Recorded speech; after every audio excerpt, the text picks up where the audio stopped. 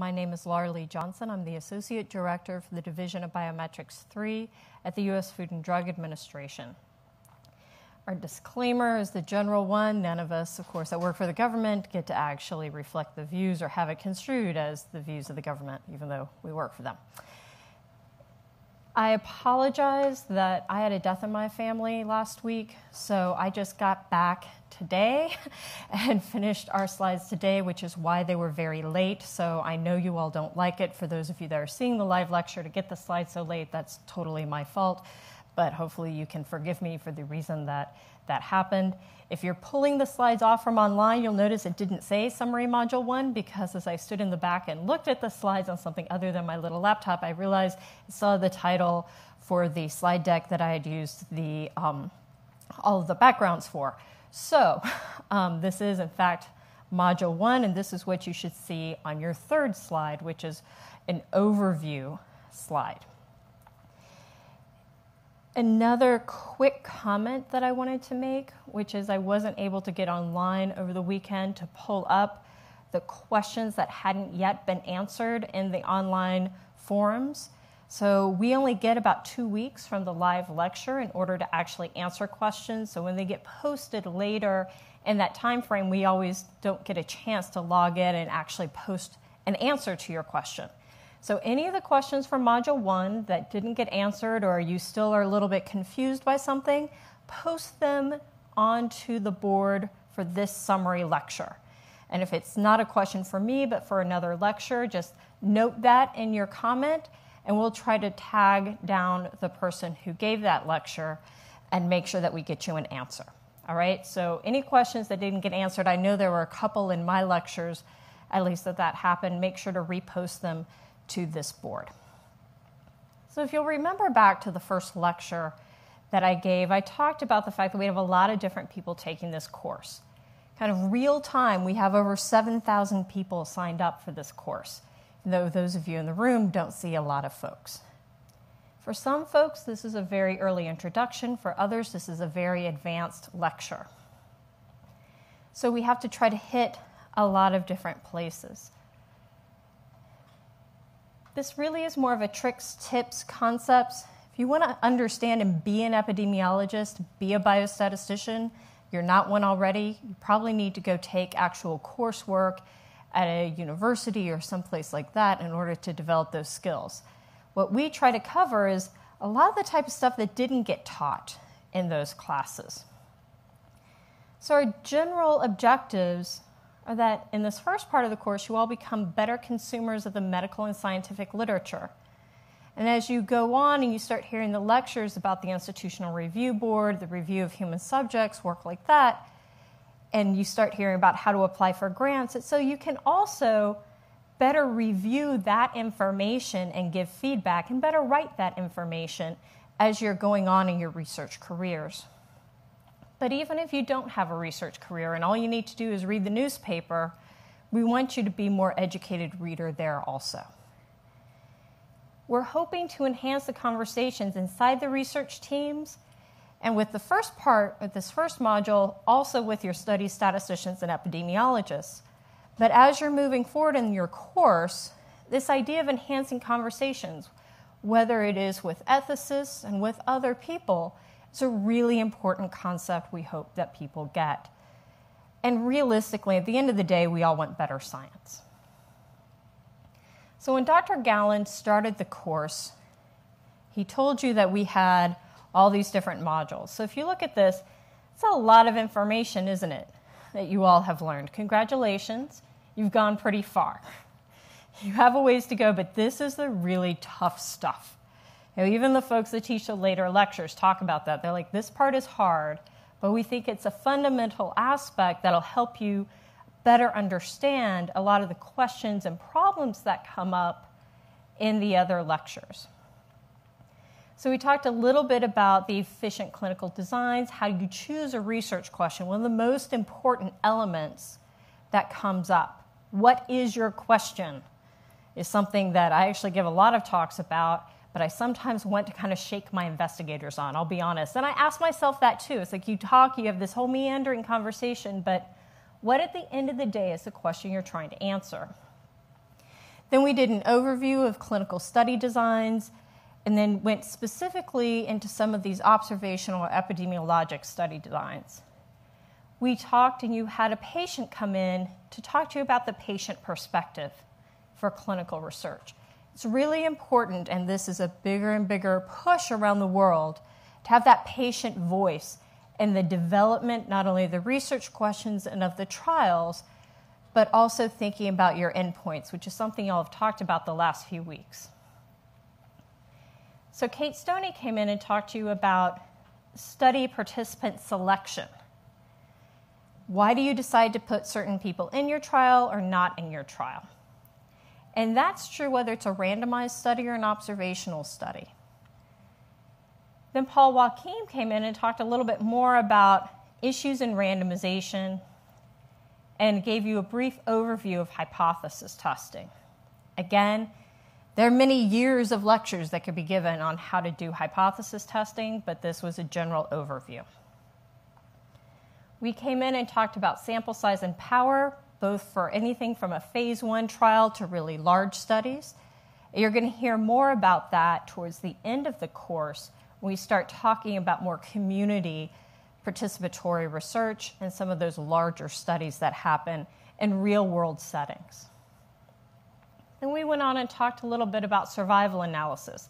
Again, something you could spend years of your life on, but we wanted you to be able to read the medical literature a little bit better, and sometimes when you see those Kaplan-Meier curves, realize maybe that's not the analysis that should have been done.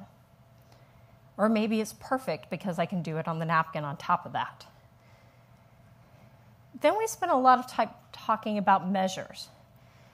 So Dave Luckenbaugh talked a little bit about the validity and reliability issues and how those are so important when trying to choose what to measure, and how it impacts a lot of these other questions, your ability to do the hypothesis testing, how big or small your sample size may need to be. Then Kevin Weinford came and talked about quality of life and patient-reported outcomes and other topics like that. Barbara Stussman came in to talk about designing and testing questionnaires, and there was probably a lot of information that seemed pretty similar there. And it should, because whether you're talking about a survey, a patient-reported outcome, a clinician-reported outcome, anything like that, good development is pretty much the same. Then last week, you heard from Leighton Chan about using some of these large data sets for population-based health research. So he does a lot of work with what's called secondary data. And in the United States, people may use Medicare claims and information like that, but this is also work that's done in various parts of the world using different but similar data sets. And then the last lecture you've had was Chuck Natanson talking about meta-analysis and a different type of secondary data analysis, this time using clinical trials. So what I did for this summary lecture, usually I pull together a lot of information on my own. But given that richness, Daniel and I emailed all of the other lectures and said, what should the students know? If I'm giving a summary, give me a 2 to 6 slide summary of what you taught. If you had a chance to go back and tell them something again, what would you tell them? So I made a couple of edits on here, but in general, these are actually their slides that they sent me, although I also reordered them a little bit to tell this story. So one of the places we started is that it's really easy to write, that you're going to use a randomized double-blind controlled parallel arm design and an intent to treat analysis. Hopefully now, compared to October, you know what each of those words mean. It's also easy to say that subjects and participants are going to be consented. And as you go through the next few months and the next few modules of this course, you'll realize it's really hard to adequately consent to people. So it's really not easy to implement and maintain the integrity of your randomization. Dr. Joachim talked about that quite a bit. To maintain the integrity of your blinding or your masking. I have a study where, because of the substance that they're taking in one of the study arms, one of their basic blood values always changes. Their creatinine changes. Every time you go get blood work done, pretty much, they're checking your creatinine. So how do you blind that study? when people have very different side effect profiles depending on the therapies that they're taking? How do you blind the study? So we talked about various different tricks that can be used, and your textbook talks about some of those too. And maybe, in fact, you're going to have assessors that are blinded or other folks that are blinded. It's hard to maintain your multiple study arms, especially let's say that you're giving a psychological-based therapy and control group. And there's some studies, they look back and they look at videos of the control arm therapy sessions and the new intervention arm therapy sessions and realize those are starting to look an awful lot alike. How do you maintain the integrity of your processes over time? How do you maintain the integrity of data collection when your power goes out, when you don't have an internet connection? How are you going to do that? There are a lot of issues that come up in trying to figure out how you have all of these different fail-safes for problems that can occur. And then trying to actually transfer data to the regulatory and other types of groups that are going to need it. Did you remember in the consent form to even tell people that those regulatory agencies may see their data? That's actually a more common problem than you may think. The regulatory agency requests, and in fact requires in many cases, that primary data. But you didn't tell people in the consent form that you were going to send it or allow these regulatory agencies to look at that primary data. So what happens? In many cases, you have to go out and reconsent everybody. That's, in fact, what happens. But the real fundamental element here that I think almost all of us have talked about is how good is your primary research question? At the end of the day, you do all this research, the data is analyzed. Will the answer, regardless of what it is, to the primary research question actually advance scientific knowledge or change clinical practice? Now, I'm sure that Chuck talked a lot about the fact that don't let one study change everything that you do in most cases, because that usually just leads to bad things. But sometimes we choose not a big enough or important enough question. We're so focused on what we want our own research to go along, we don't realize maybe it's time to change course. So as a reviewer, one of the most important things you can do is tell people no. You don't want to just say no, no, no, no, no. But sometimes you say, it's not that this is an incremental step that must happen in order to take the next big step. Sometimes that's the case. But nobody cares about the results of your study.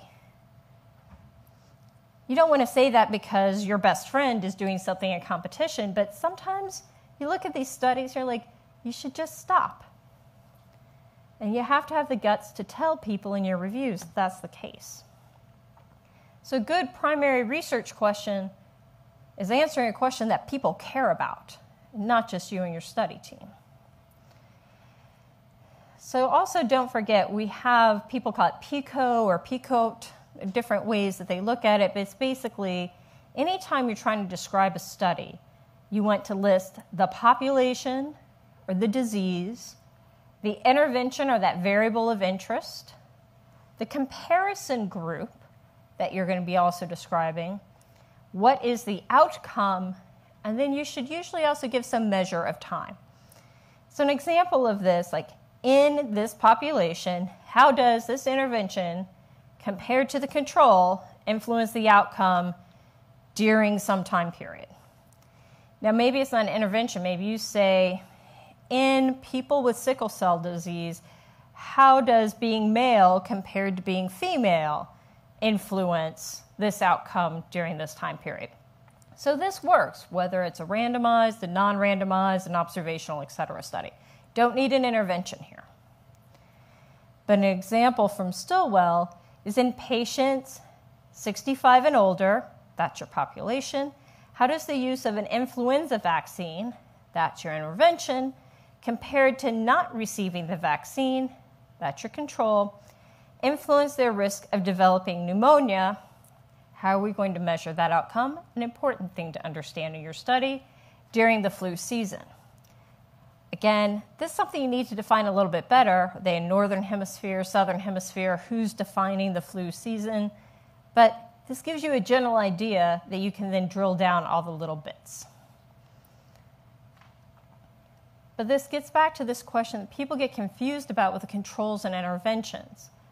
The specific question that's being addressed in the study is what leads to the choice of your control group or groups, sometimes you need more than one, for the study. You have to make sure when you're comparing people in the intervention group and the control group, or in your cases and in your controls, that there is something that you can define that is different about them. Maybe it's the fact that these folks went to yoga class 6 days a week for an hour, and these other folks just read a book 6 days a week for an hour.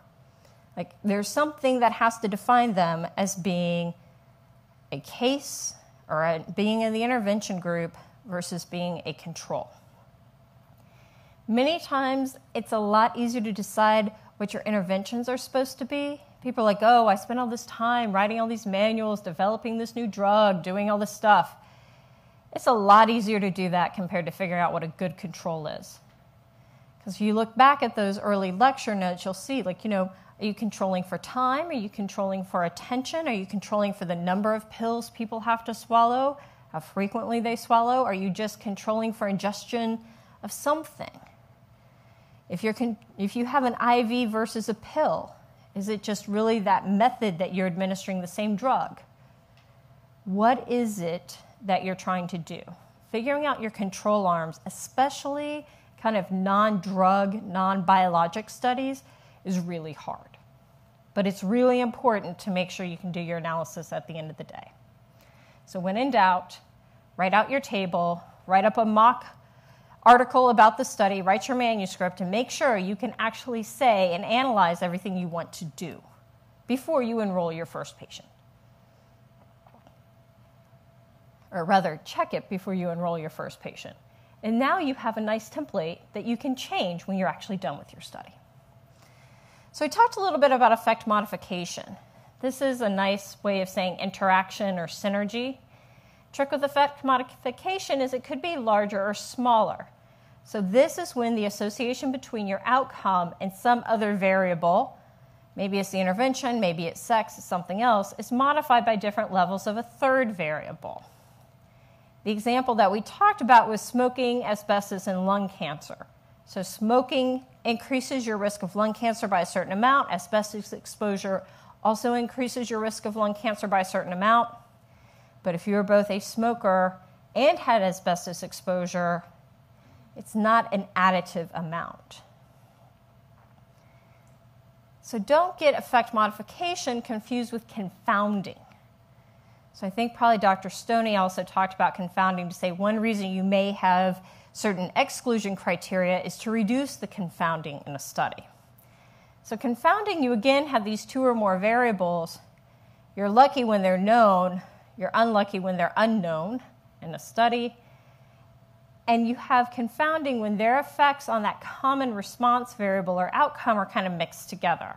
So we talked about the coffee and the smoking pancreatic cancer example. But I think the simplest example is really the match example, which we'll go to on the next slide. The idea in confounding is this association between the exposure and the outcome is misestimated.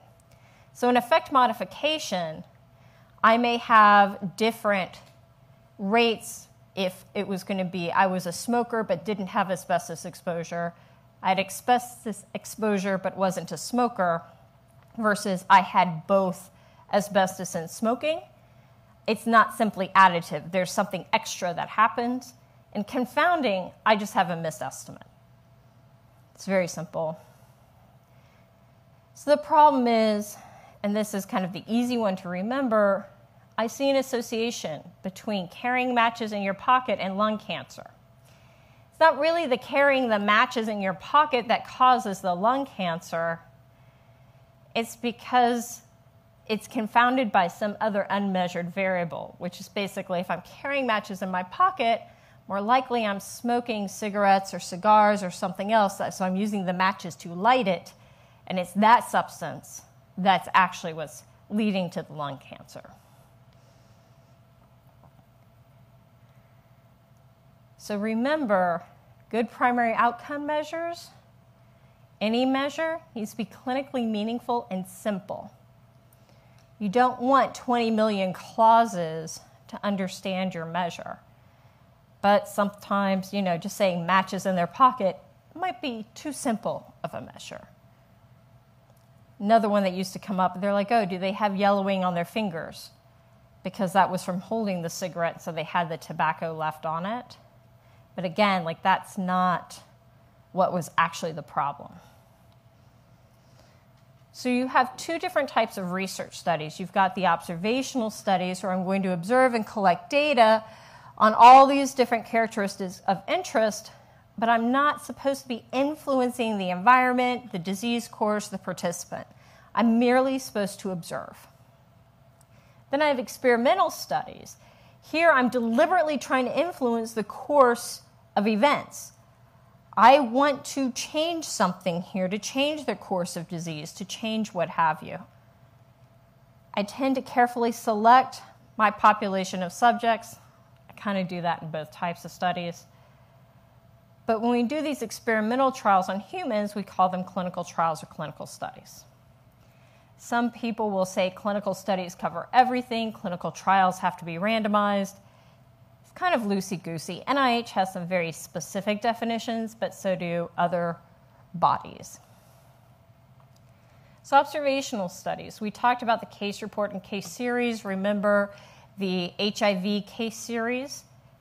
That's a case series. So when you're just writing up basically a set of patient reports, but you're going to comment on the same characteristics measured in the same way, etc.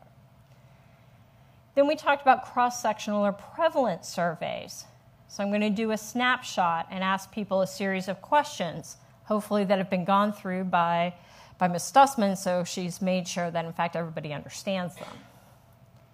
You have a case control study. So case control study, you might collect a group of cases, let's say those women that had that very rare vaginal cancer, and a set of controls, people who don't have that vaginal cancer. So when you're choosing cases and controls, it tends to be based on some disease. And then you look through to see what characteristics are the same or different between these groups of people.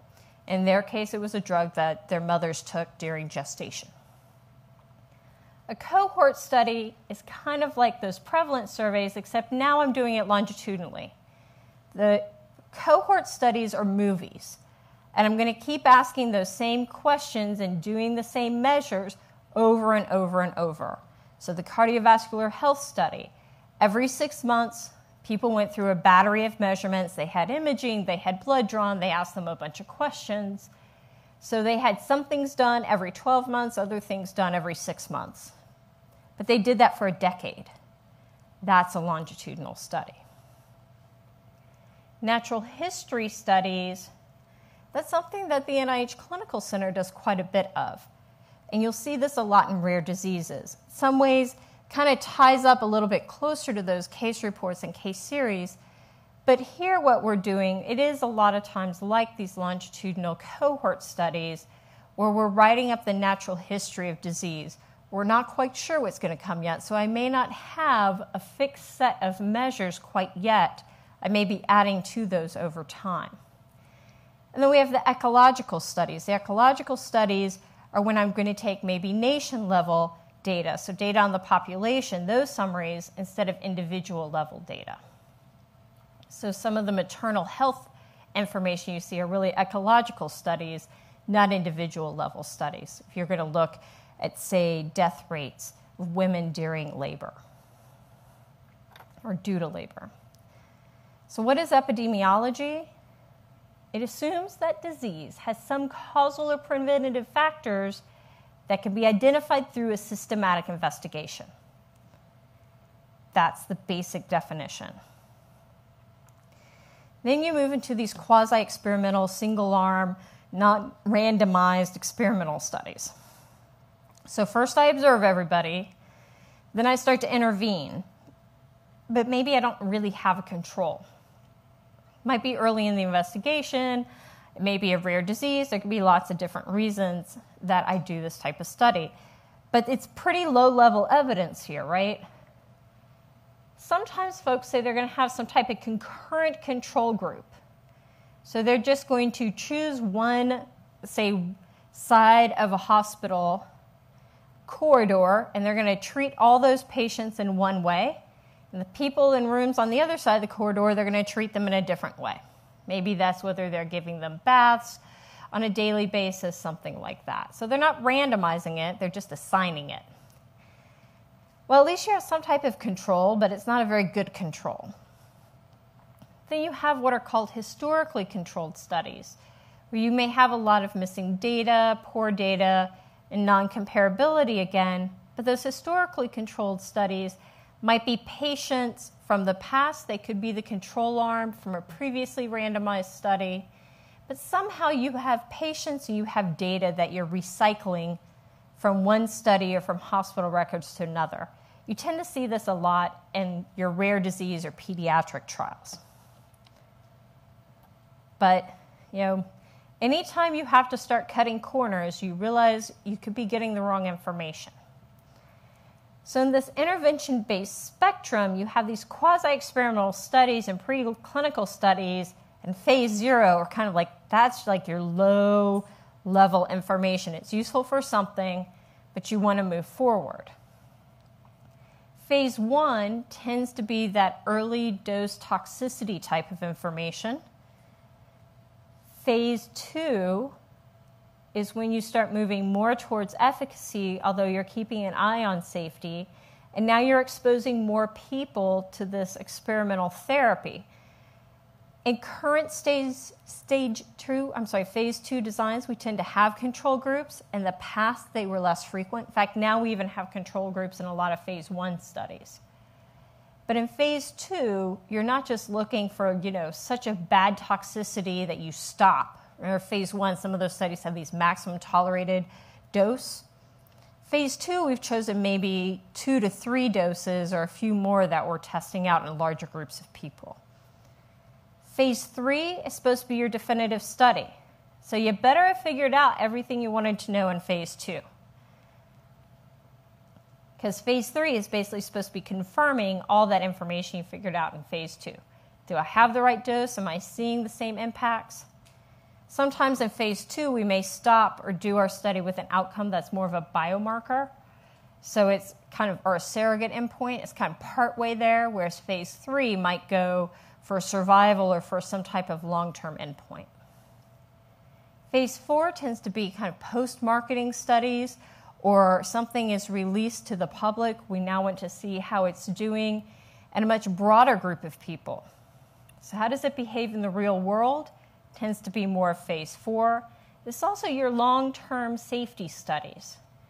So what will happen in all those phases earlier is people become very pristine about who they want in their study. Their inclusion-exclusion criteria, in my opinion, many times are way too strict. So you're choosing it for safety, you're choosing it for a lot of other reasons. But phase 3, even they may decide to not have anybody with any comorbid conditions in the study. You can only have the disease of interest. If you're trying to study something like hypertension, that's a pretty rare group of people to have. So part of us tend to push to say in phase 3, you need to have a wider spectrum of people, even in phase 2, to figure out how are these drugs behaving. But in phase 4 is where you really figure it out. Who's being prescribed a medication and how do they behave? And towards the end of the course, we'll talk more about dissemination, implementation, and comparative or cost-effectiveness studies. Those also tend to happen in that phase 4 time point. But if you're smart, you're thinking about those studies early on and how you're going to implement them. Because you don't want to develop a therapy that can never be used. So you've got to think about how are folks going to be trained to perform the surgical procedure.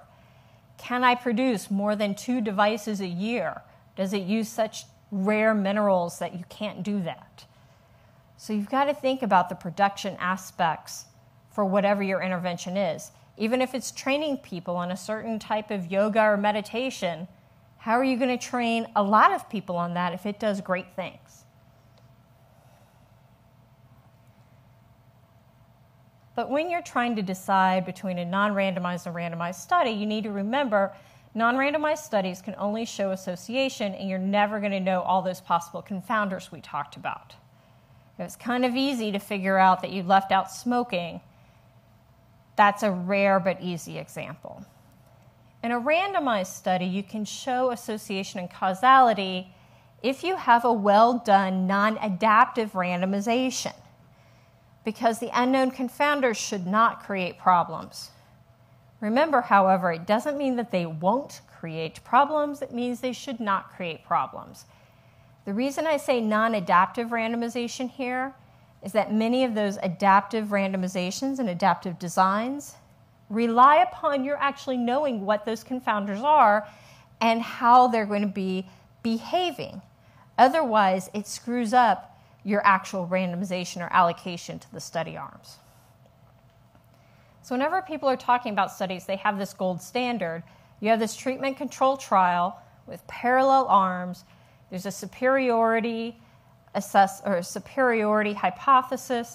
It's prospectively designed so you're collecting your data over time, looking towards the future. It's double-blind or masked, and it's randomized.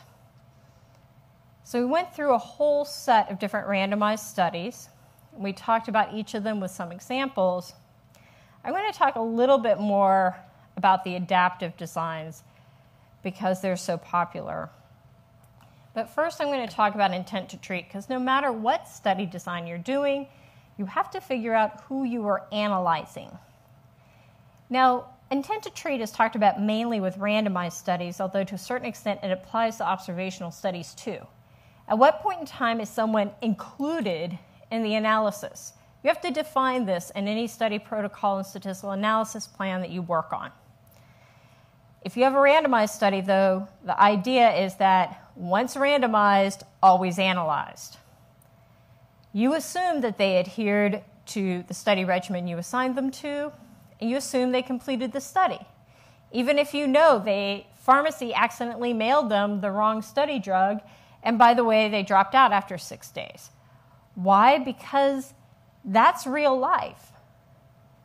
So if you're trying to think about how things will happen in real life, people do not tell you or do not do what you tell them to. In real life, mistakes happen. In a clinical trial, you're probably in the most pristine environment ever. So if you can't find a difference there, it might be that you'll see one in real life, but the chances are probably pretty rare. Now, where it did happen actually was in some acupuncture studies in Germany. All of their really carefully run phase 3 trials weren't showing very many differences, but when they actually did a large-scale effectiveness study across the country, they did see differences. So again, you never quite know. But in general, ITT is what you're supposed to do. This modified intent to treat analysis, or MITT, sometimes is brought up and they say we're only going to include people who started the intervention they're assigned to. Typically, your statisticians are going to get a little jumpy when you start saying this. Some folks say you can only do this when it's double-blind. Other folks say you should never do this at all. Because folks may go, just because you think it's double-blind doesn't mean someone has not gone and figured out what drug they're taking. Or they know they're in yoga, but they want to take Tai Chi. You've got to figure out if they're dropping out for other reasons. Completers or adherers analysis. These are usually proposed, especially for mechanistic studies, but when you do this, and then again, though, you have to define what is a complete or adhere. Is it going to 70% of your classes? Is it taking 50% or more of your medication? Is it filling out your daily diary 6 to 7 days every week? What is it?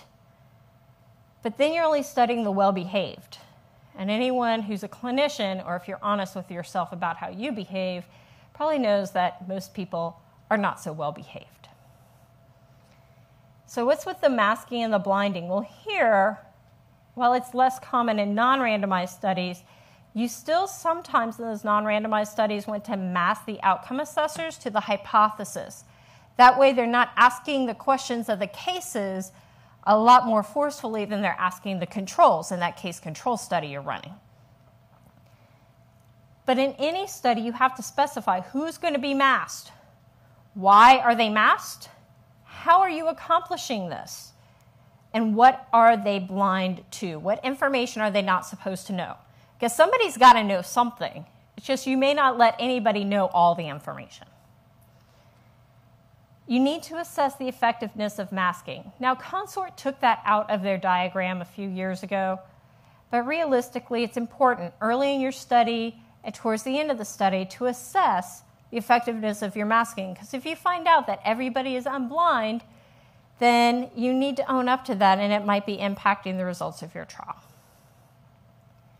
You need to specify the criteria for unmasking and the people that will be unmasked. So let's say I'm in a drug study and I need to have emergency surgery. It's a double-blind trial. Well, the surgeon, the anesthesiologist, they may need to know what drug I'm on. I don't need to know.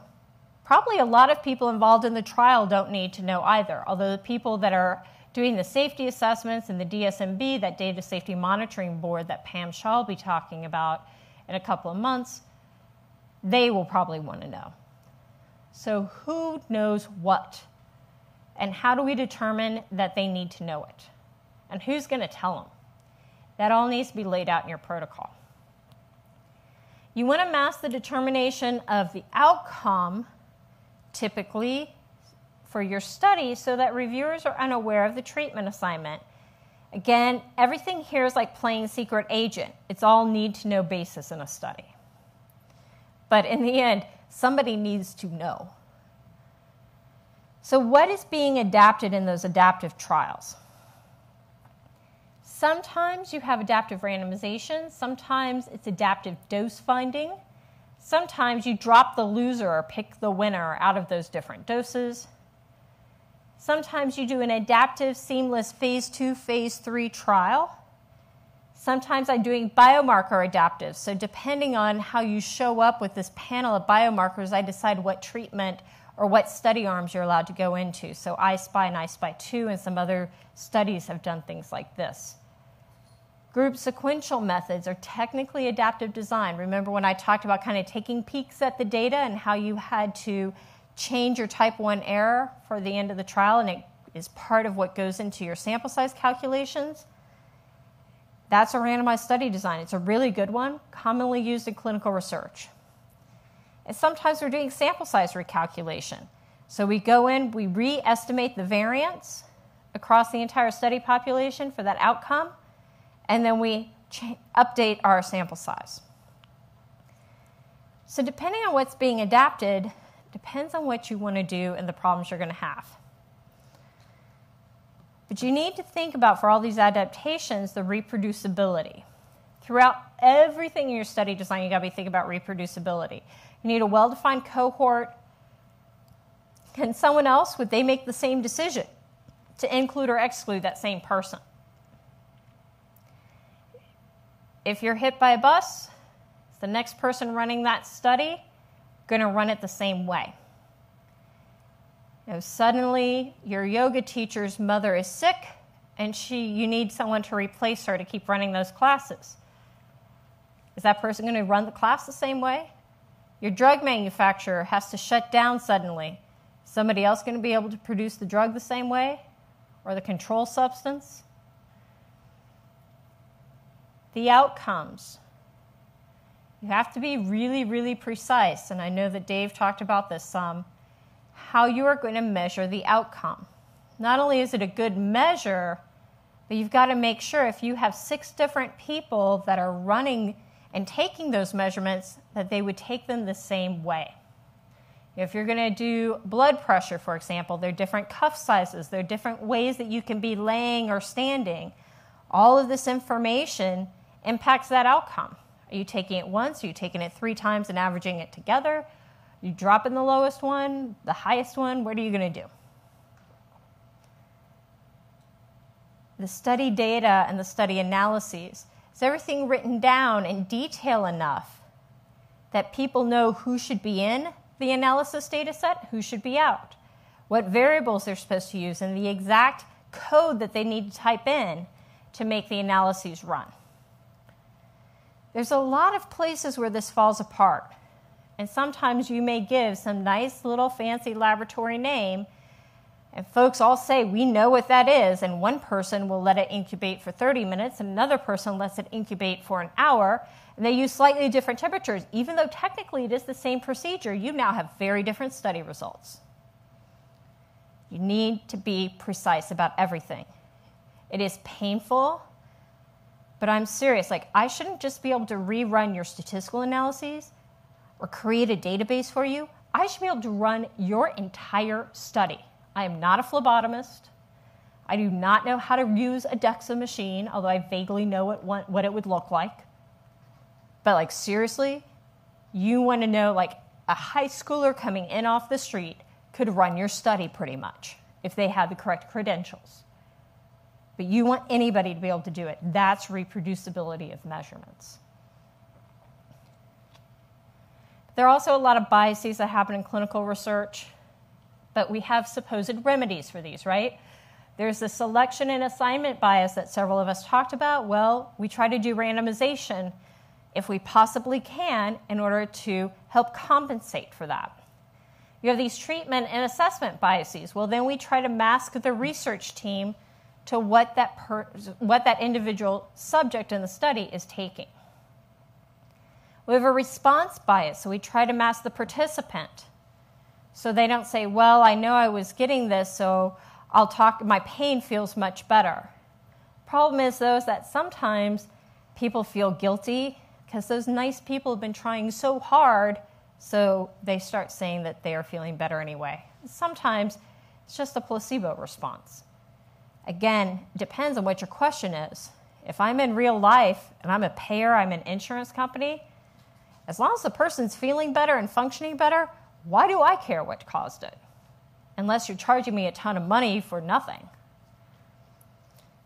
So there are biases that happen during that data cleaning. And sometimes we still need to mask that assigned treatment and all that pre-specified information. Like, we set up a role of, like, these are the rules of when I'm going to go back and check certain data points. These are the rules of how I'm going to decide that that is an uninterpretable squiggle or an interpretable squiggle. Because sometimes people will say, oh, is that 180 or 130? Well, they were in the new study arm, so because they're on the new treatment, I bet that's a 130, not a 180. You don't want that for your systolic blood pressure, for example. During the analysis, the reason you want intent to treat analysis and that pre-specification of all of those analyses is you don't want people to kind of pick up biases and go hunting for the answer that they want to be true. Because we also joke about this, like, you keep looking, and once you found what you were expecting to find, you stop looking. You stop doing all these extra analyses, right? No, that's not what you want to do. We do it all the time, but it's wrong. Publication bias. That's the reason we have all these registries for trials around the world. WHO has one. There's one here via National Library of Medicine. Clinicaltrials.gov is that one. There are tons of them around. And the reason that we worry is because we know, and I'm sure Dr. Natanson talked about that last night, that there are a lot of these studies that never get published, or they don't publish well. So then you find an abstract that someone gave, or maybe the animal data fills in the missing information. And actually, a lot of those animal studies are not in these trial registries. Then we have a reporting bias. You measured 40 different hormones and various other things in the blood, and your paper talks about 10. This is another place you have to have pre-specification and disclosure. The reason people get all worried about the multiplicity and type 1 error and issues like that is because they're afraid you're only going to report what looks significant and not the whole story. So remember, we have all those folks with the disease, condition, or disorder. Then you've got the people interested in participating in your trial.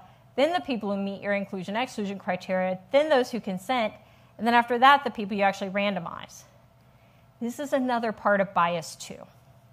So while we may hold up randomized trials as that gold standard, they're still not always representative of the full population. So a little bit more about that randomization. So what did Dr. Joaquin cover?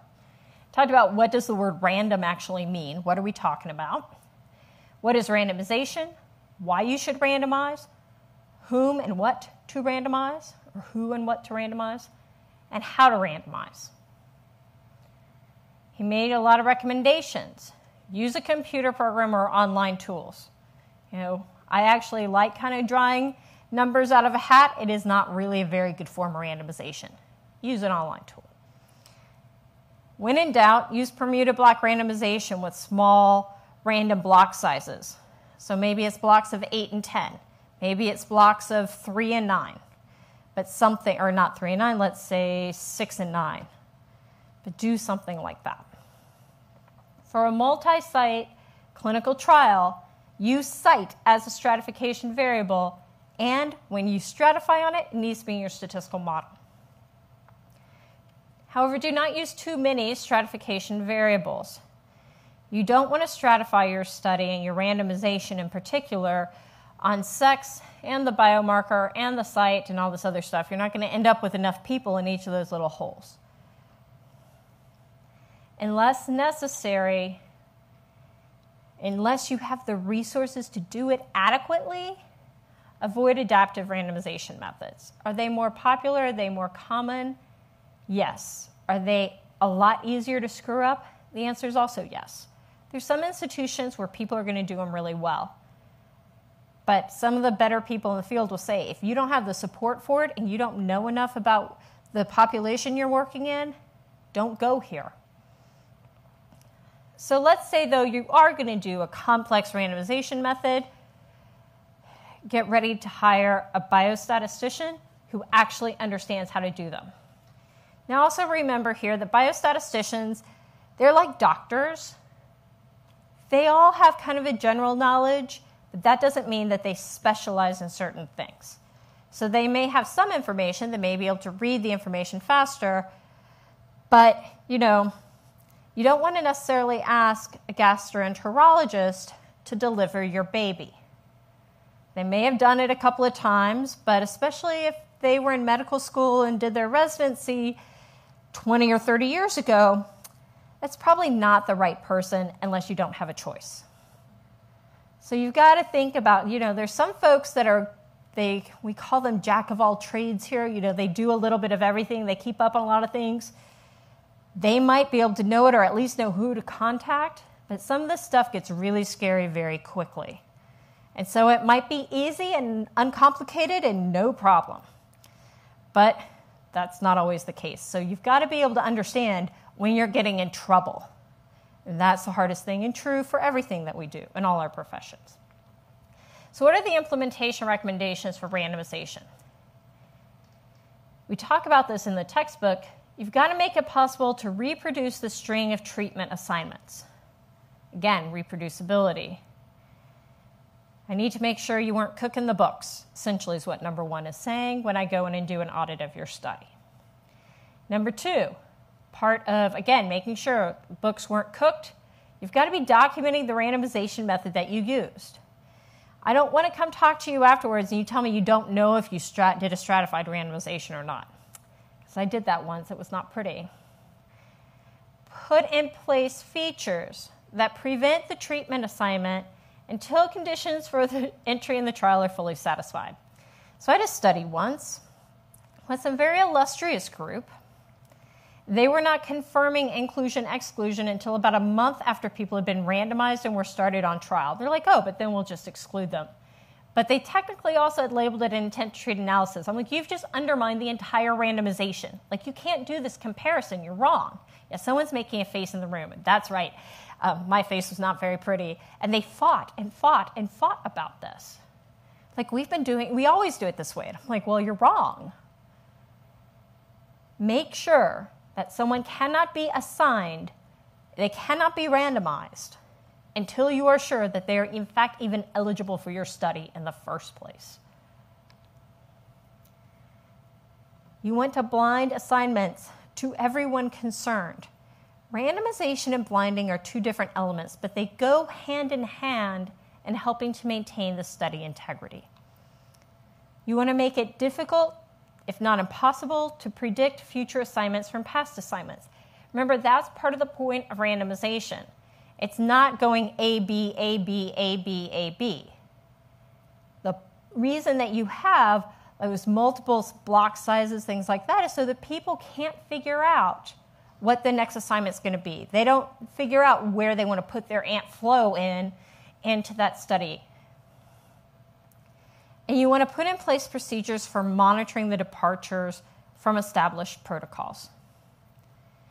If someone got assigned at the wrong time, to the wrong arm, all of that, you need a procedure to recognize that and to document that. So we had 3 different lectures on measurement and a few others that touched on the topic. Dave sent me a handful of slides. His big focus was really reliability and validity, right? So what are the problems in reliability? You have a lack of reliability, introduces a lot of error into your measurement. You've got a lot less sensitive statistics. You're going to need a much larger sample size. And if the worst thing happens, you've got completely uninterpretable results.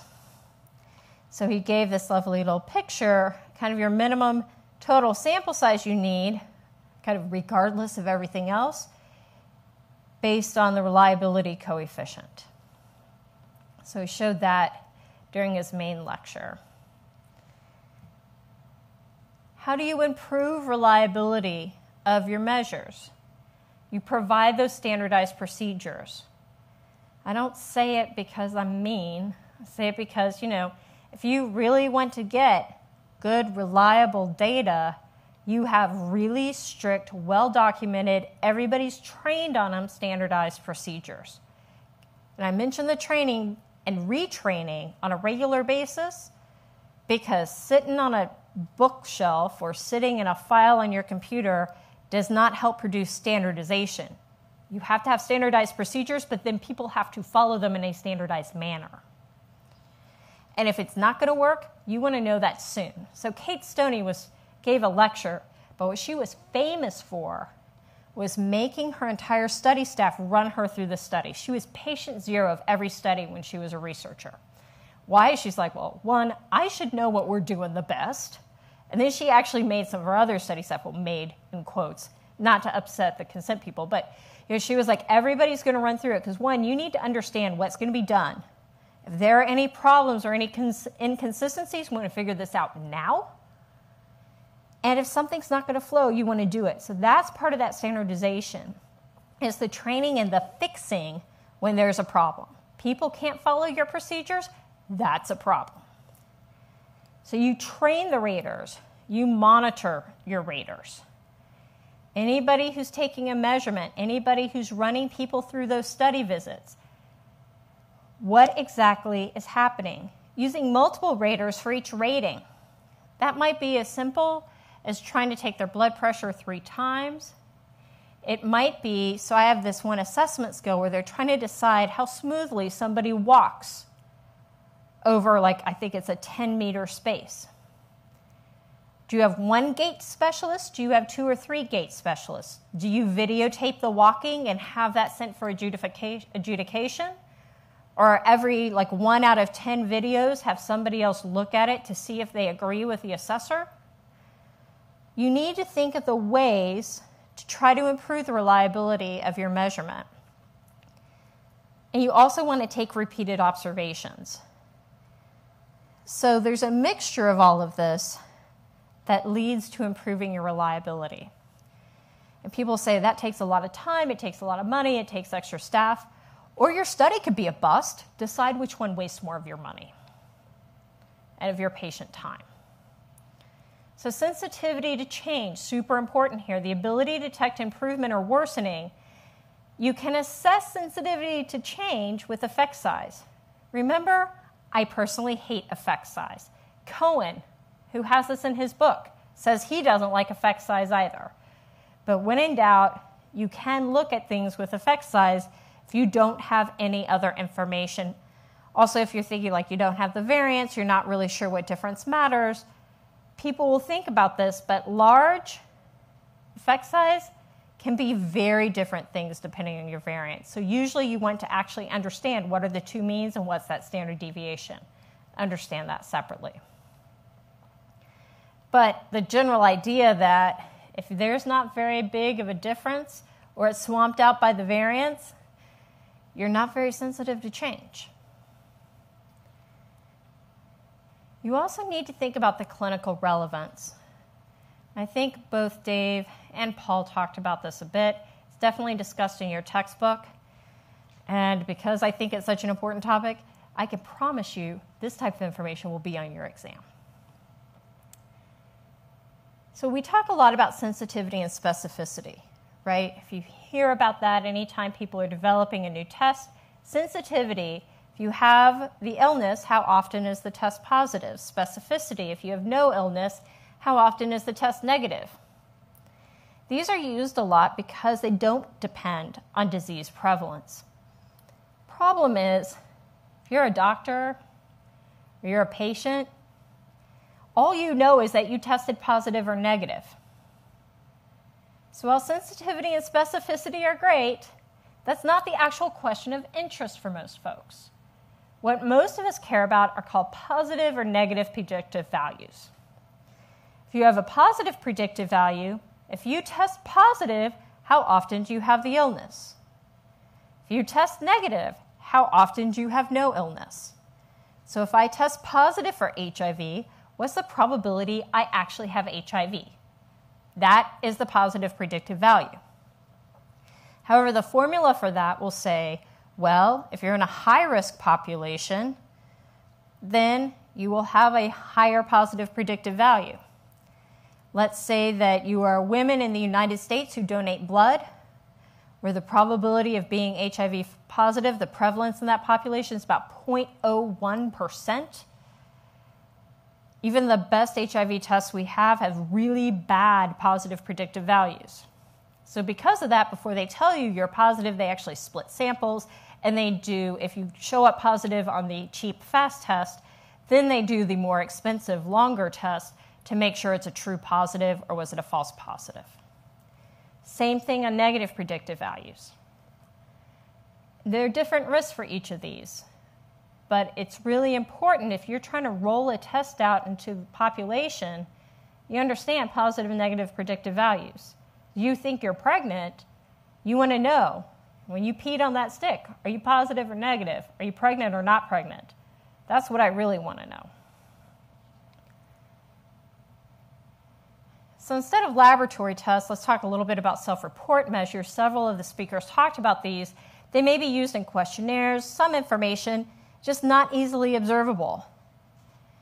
Now, some folks will say self-report measures are estimates of true scores because they say, well, they're susceptible.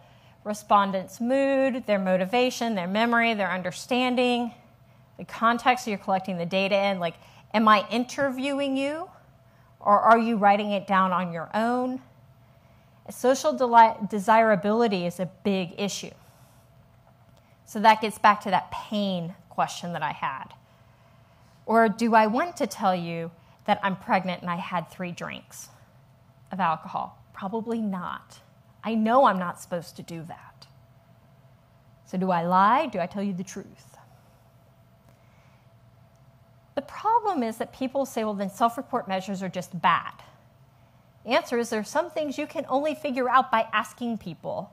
So the point is the last line. If you use really rigorous methods, you can mitigate a lot of these pitfalls.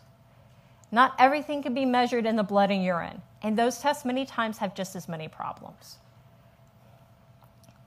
So Kevin Weinfurt talked about patient-reported outcomes, or PROs. Sometimes in certain parts of the world, they're called PROMs instead of PROs. According to the FDA guidance from December of 2009, these are defined as a measurement based on a report that comes directly from the patient, or the study subject, about the status of the patient's health condition without being amended or interpreted by a clinician or anyone else. So a PRO is not asking mom about their baby's pain. PRO is not you're having a conversation with your doctor and your doctor writing down about your pain. PRO is you directly responding about your pain. He also went through to talk about this kind of balance that Wilson and Cleary had about the dilution of effects of biological intervention and the correlation that can happen. So you have some characteristics of individuals, some characteristics of the environment, and then some biological and physiological variables. So you end up with a symptom status, you end up with the functional status, how well are they moving, things like that. Their general health perceptions, and some folks will talk about this overall quality of life, which also has these non-medical factors, right? So there may be financial factors and a lot of other factors that are going in here. But the problem is also like kind of how distal are you measuring from what you actually care about. So in the lecture after that, we talked a little bit about putting together draft questionnaires. And the focus on try to use existing, I would say, good instruments when possible, existing relevant instruments when possible. So Barbara mentioned healthmeasures.net, which has a set of tools developed by the National Institutes of Health. REDCap has a library, so not only does it offer a data management system that's online or electronic for you to use, but it also has a library of a lot of common case report forms and measurement tools. And sometimes people will actually copy questionnaires from national surveys. So in the UK, you have the National Health Service Survey. In the United States, NHANES or NHIS. So they'll literally, some of these studies will copy the instructions and the questions and the responses and use those. That can at times be useful because then you can compare your study subjects to the general population. But it's good, and there's better and better international agreement to try to have these shared libraries of data collection instruments, because then it's going to make Chuck Nathan's job doing these meta-analyses a lot easier. So what are the criteria for good survey questions? And I'll tell you, almost all of these apply to whether it's a patient, clinician, or any other type of reported outcome. When you are trying to figure out any way that you're collecting data, in the United States, we tend to say you want literacy below the 9th grade, or some groups will even say below the 6th grade reading level. Depending on the countries you're working in, you may need to lower this limit. The lower you can go, the better. When I have to do this, a lot of times I'll say, let's do pediatrics first, because a 60-year-old will understand what a 6-year-old understands. I call it my Sesame Street principle. Specific questions are better than broad questions. People are going to be less likely to misinterpret it. You want to be culturally sensitive. It's a huge issue. You need to test in different cultures and in different languages to figure out that people are going to interpret your question and the answer is the same way, and also to make sure, just to be blunt, that you are not being insulting. As happened with one questionnaire I was given and asked to deploy in inner city Philadelphia, Pennsylvania, and it was asking about outhouse usage. So going to a separate facility to use the bathroom. Outhouses are not used anywhere that I've seen in inner city Philadelphia. People were a little unhappy about me asking that question, and I couldn't blame them. It was a bad questionnaire. Are your scales consistent? Are the terms well defined? Do I understand what an outhouse even is? Instructions, are they clear? The reference period's clear. You say in the last month, in some countries, people think back just to the first of the month. They don't think back the last 4 weeks. The response options, do they match the question? Is your question asking about frequency and your response options are all about severity? Not good. Also, the response options that overlap, also not good. Are the multiple concepts separated? We call these sometimes double-barreled questions, or things where it's all kind of all on top of each other. Make sure you're separating out all the concepts. You need to make sure that your questions will be interpreted accurately by people with a range of different demographic characteristics. It goes for literacy, it goes for culture, it goes for age, it goes for different regions inside the same country. They're male or female, etc. And you also need to make sure that it's actually capturing what the researcher intended. One time, I saw a bunch of qualitative results. Everybody was uniform in what they thought the question and the responses meant.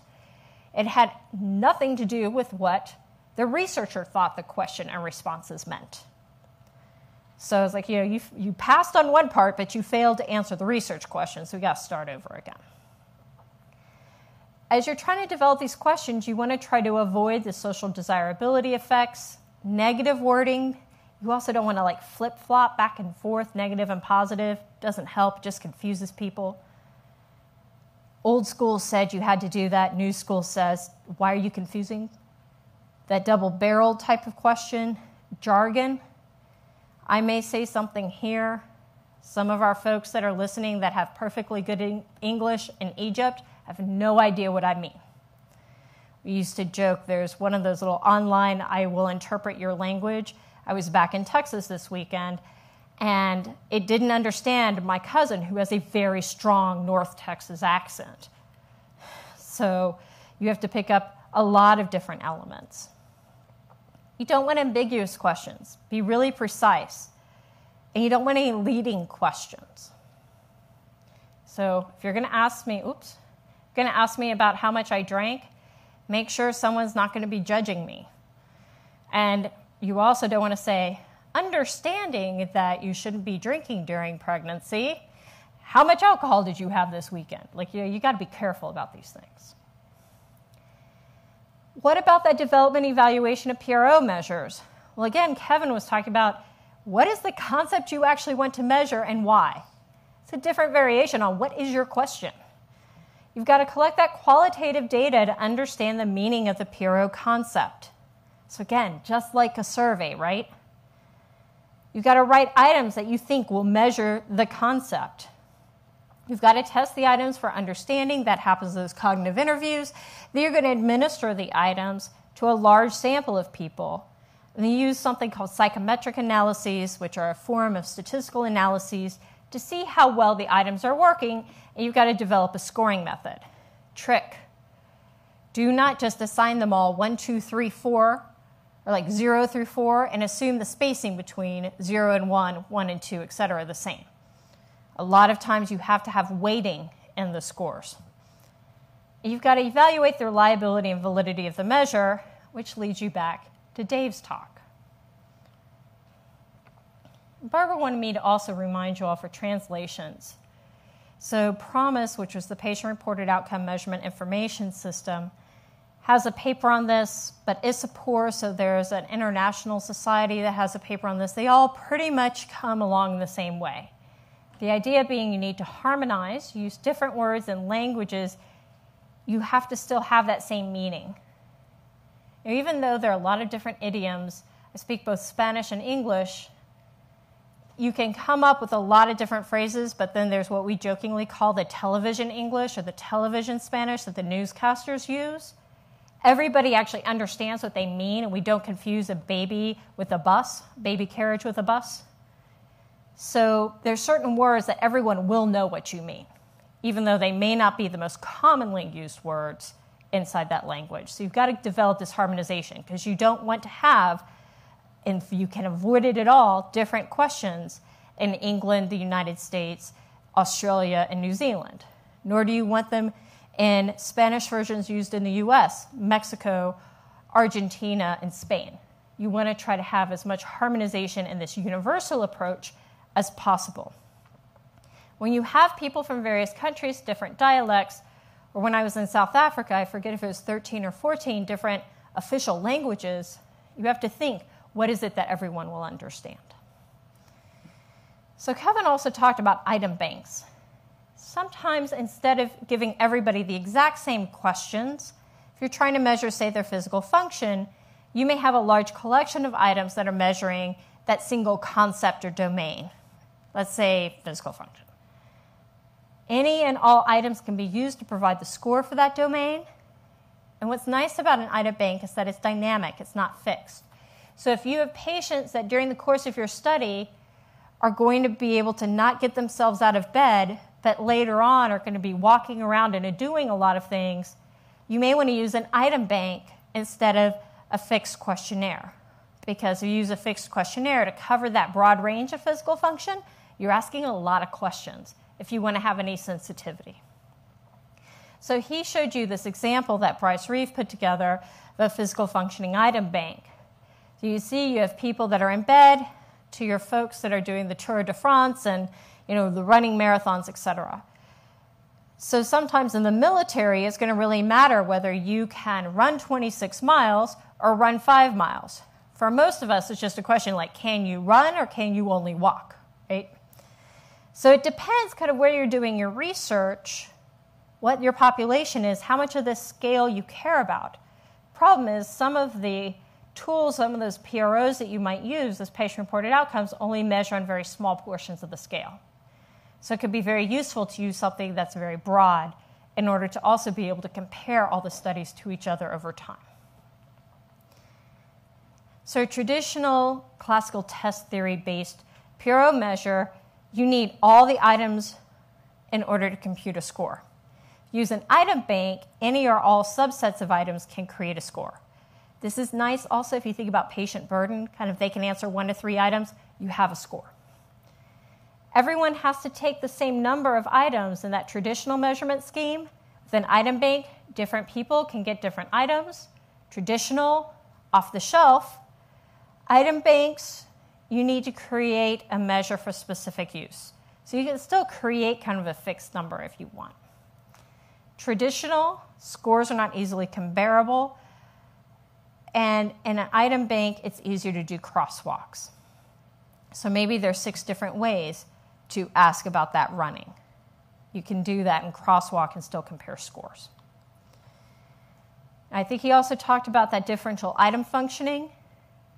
This is a big issue for surveys and PROs, but it comes up a lot in the scores for the patient-reported outcomes, that an item behaves differently for 2 or more groups. This may be language groups, might be sex, can be age, a lot of different issues. So let's say that map between depression and a crying item is different. This is the classic way to talk about what's called diff, or differential item functioning. In the past 7 days, did you cry? So how you're going to actually score in having a depressed mood, depending on how you answer that question, for males versus females is very different. Women have a tendency to cry more, regardless of their depressed mood. So the probability that you say that you cried in the past 7 days, that it's yes. In order to get the same level of depression, you have to be at 90% here, whereas the men is 30%. Basically, as soon as the man says that he cried in the past 7 days, you start triggering that this person might have depression. It's not true for all men, it's not true for all women, but we're talking about these population issues. You develop these curves using a lot of people. So typically, we would throw that question out, or we would score it differently for men and women. So in summary, with your dealing with measurement, you've got this questionnaire development, requires a lot of careful planning. You have existing validated instruments. When possible, use them. Let somebody else do all that work, unless that is all the work that you want to do. Rigorous methods reduce your response error. It pays to be rigorous here. Again, things that can really screw up your study results, measurement, huge issue. So is who you select. There's a research continuum to a clinical trial that Dr. Stoney talked to you about. Kind of how big is the study, who's involved. Now, phase 1 is not always healthy. Sometimes, like in cancer trials, they're the very unhealthy. But phase 1 in a lot of studies, you use healthy humans and see if you cause any problems. Then we give it to the less healthy people. But how much control you have varies on this continuum. And there's this constant balance of, am I trying to maximize my generalizability? So am I more worried about false positives? Or am I trying to maximize my control? And I'm trying to really worry about the false negatives. There are different times that you're going to be thinking about different things. Someone like me almost always wants to maximize generalizability because I see what happens when I maximize my control. It usually means I had the wrong results and I screw up. But other people think it's super important early in research to maximize that control. But as long as you're trying to choose who's in what study, your number one reason you have exclusion criteria, regardless of the type of study, is safety. If I cannot randomize somebody, I've got some computer randomizing it. Chuck used to always blame me as a statistician. I was like, no, you have told me who can be in this study, and I assume they can be in any arm of your study. If it is not safe for them to be in that study, you should be excluding them. And I'm not talking about some like metaphysical, I'm a little worried, blah, blah, blah. I mean, like, they really shouldn't be receiving any of these study arms or one of these study arms. You got to make sure they don't get that study arm. Because my computer doesn't do, it's not a doctor. It doesn't know that. But I also try to reduce potential confounding. This is where that maximizing control also comes in, but you don't want to overdo it. So what is some of the secondary data? Think about where data comes from.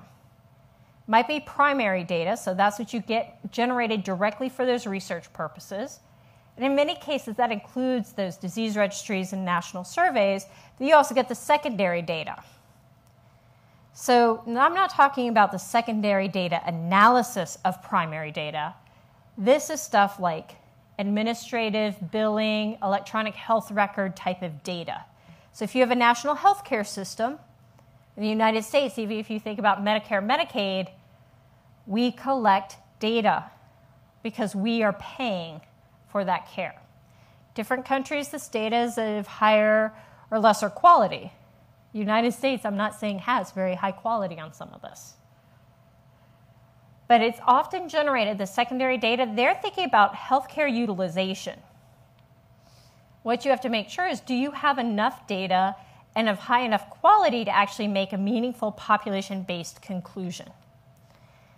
So why does Leighton study these Medicare patients? Because in the United States, and really in the world, Medicare is the largest purchaser of healthcare.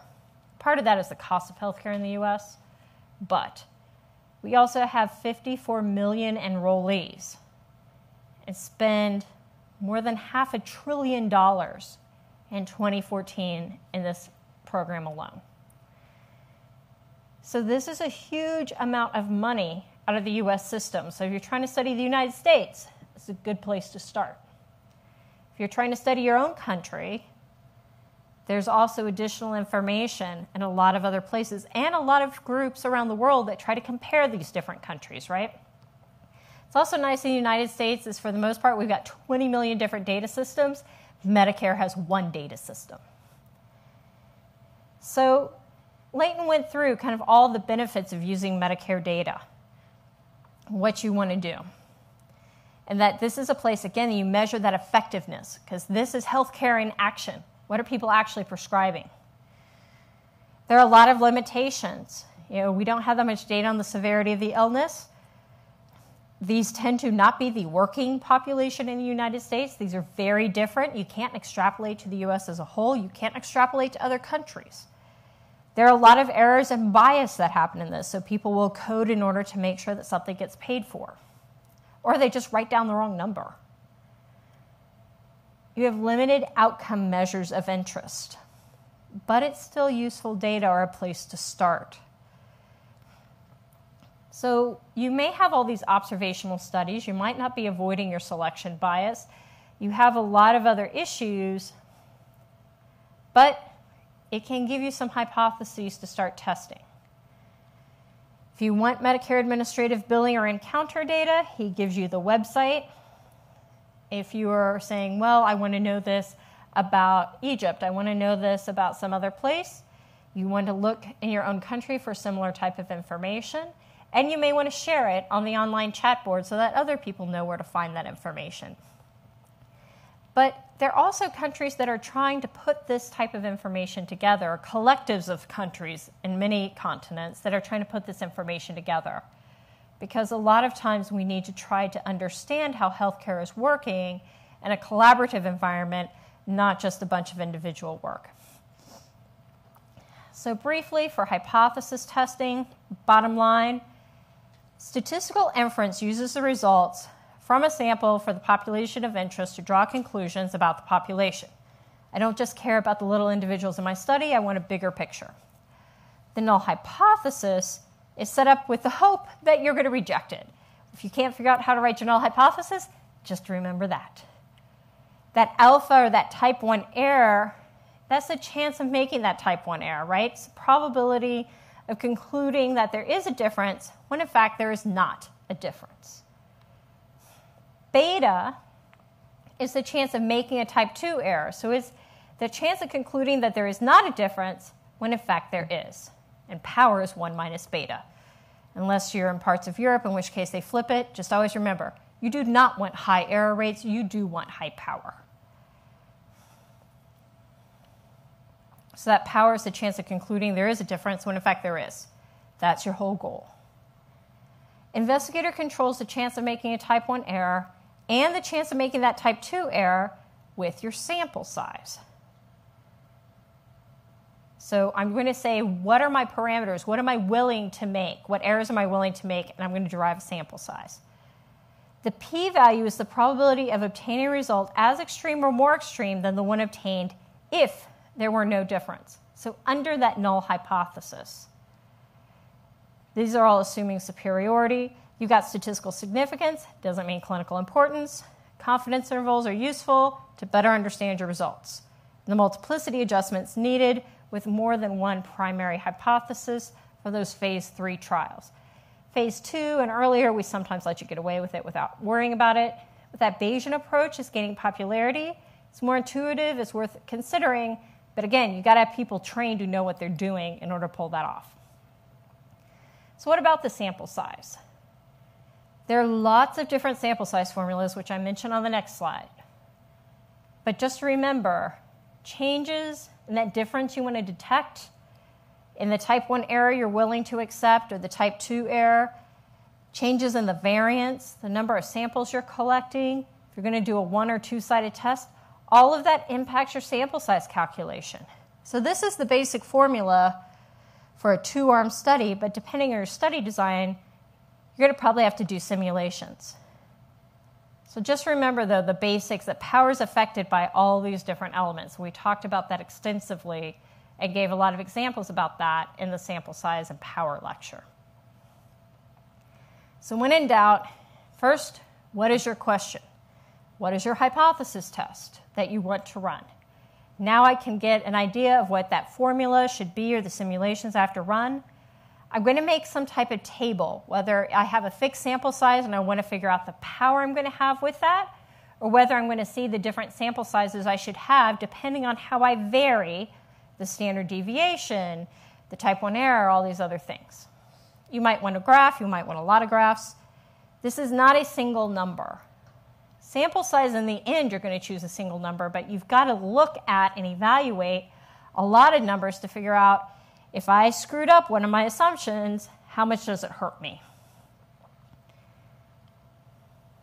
When in doubt, go high on sample size.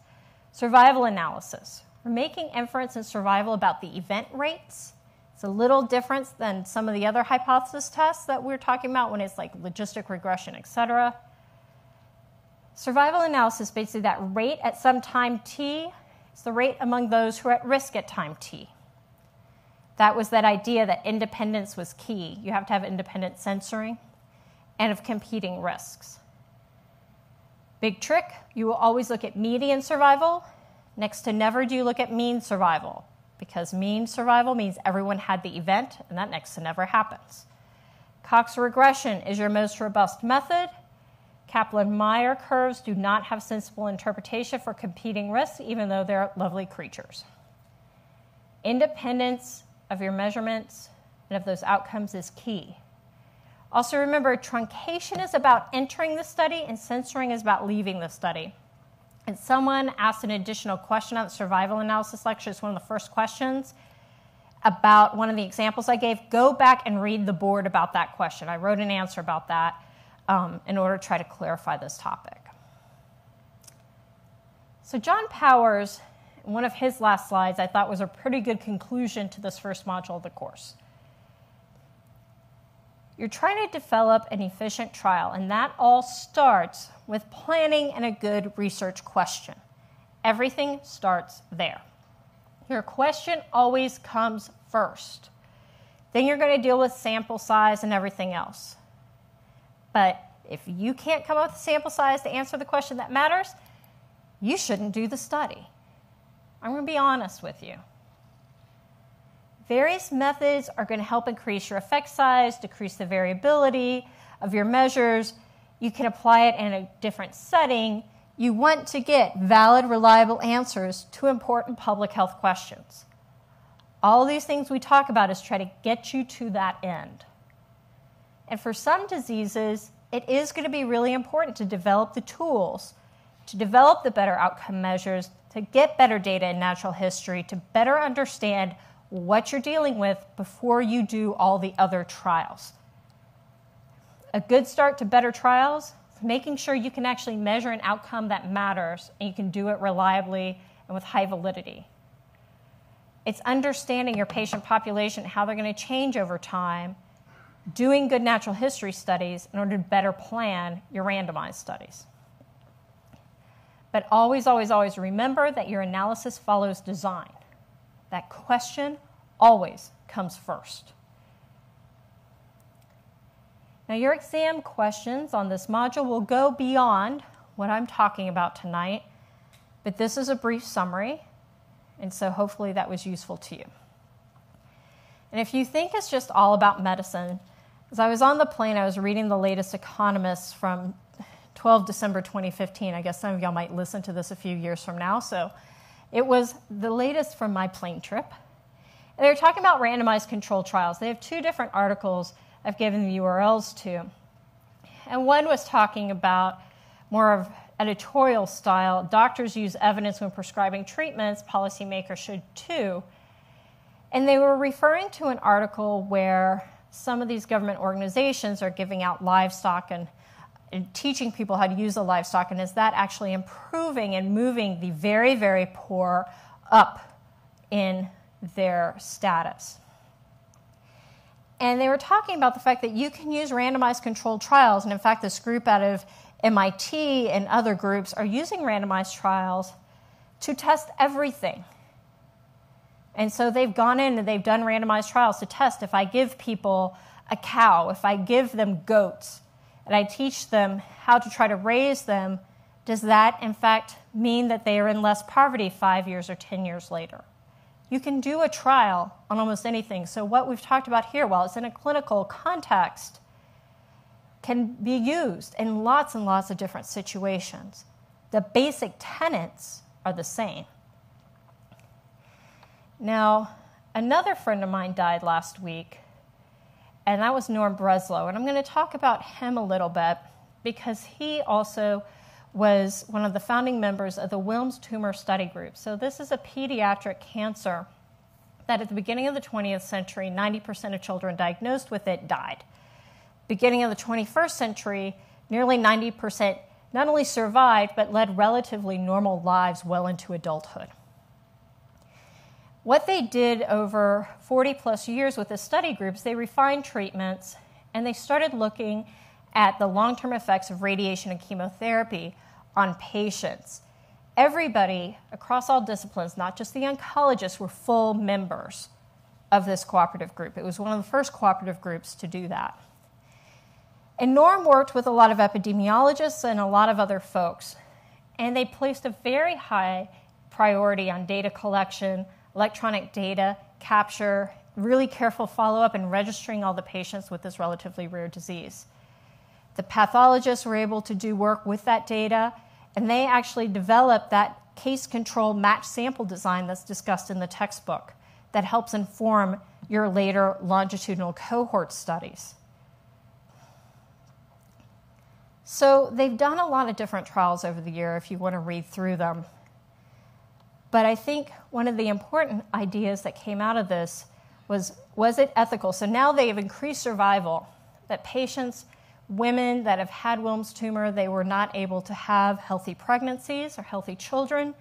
There were a lot of additional tumors happening relatively early in life, whether it was breast cancers or other types of cancers. So they did randomized studies to lower the dose of radiation.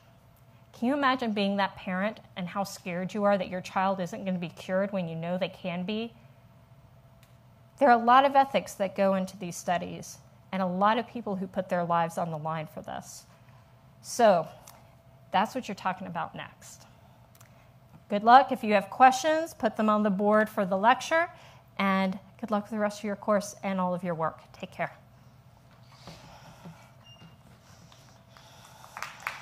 Thanks.